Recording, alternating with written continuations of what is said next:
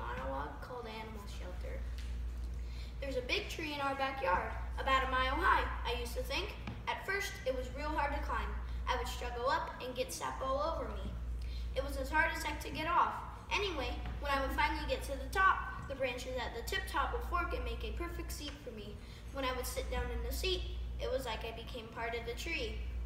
I would sit up there for hours, just swaying in the wind.